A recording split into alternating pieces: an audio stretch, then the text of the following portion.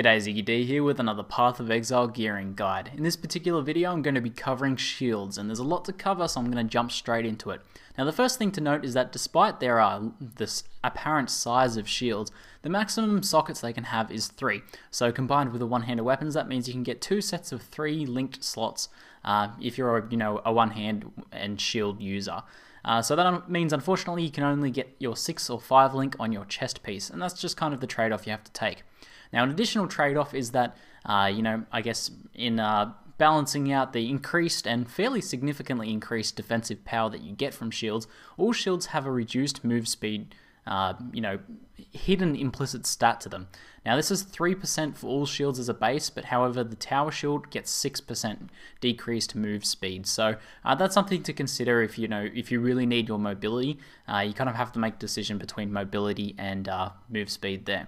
Mobility and defensive power. So now I'm just going to cover the individual shield types and their other implicit mods besides their move speed reduction. So as I mentioned, the tower shield gives the 6% reduced move speed. Now I just wanted to note that this can be counteracted with the leather and steel nodes. There's 2 of those down by the duelist area, and if you get either one of those, then the reduced move speed on any of the shield types won't affect you anymore. So that's something worth noting. It used to be an armor master passive, but the armor master passive has been removed in a recent patch. So tower shields don't really have anything else to them, just very strong defensively, have a lot of armor. All bucklers, so if we go across to this shield here, only have the 3% reduced move speed. They don't have any other bonuses to them. Next up we have our spirit shields, or pure energy shield. They have the 3% reduced move speed, but they also give increased spell damage in varying amounts. So this ranges from 0, one of the types of spirit shields actually gives you no increased spell damage, and then up to 15%. So the maximum one here you can see on this ivory spirit shield is that 15% increased spell damage.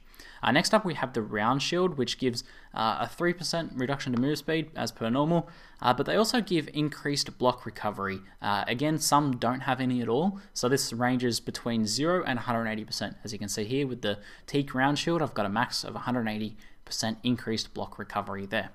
The next one is the spiked shield, which is your evasion energy shield dual class sort of one there. In addition to its 3% reduced move speed, it also has Thorns, and this increases as the shields increase in level. So obviously ranging from very little, it's like something like 2 damage, to somewhere up near 220 damage returned. So that can be significant high levels, but they are a less popular shield all around. And then finally we have the kite shield, which in addition to its minus 3% move speed, it also has increased all elemental resistances. So that's obviously a very good stat to have in terms of defensive power. That ranges from 0% on one particular shield to a maximum of 24, which is pretty massive for increased all elemental resistances. Now the other thing I wanted to mention is that all shields have an implicit chance to block, and this ranges from 24 to 30%. However, some uniques and things like that have increased or lesser values. So now let's jump straight into the actual mods that you can roll on your shields.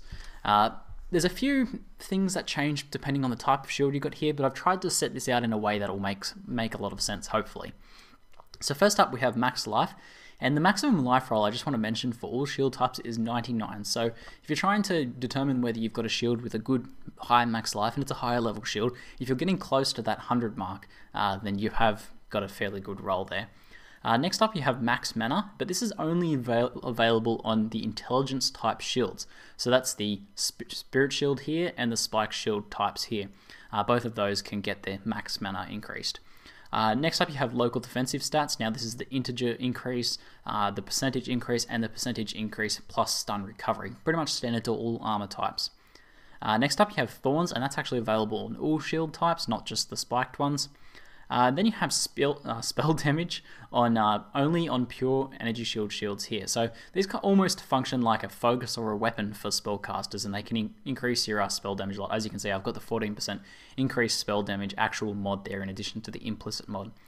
Next up, you have plus skill gem level to fire, cold, and lightning gems. Now this again is only available on these pure energy shields here. They aren't available on the energy shield evasion, just these ones here. So the pure int caster shields.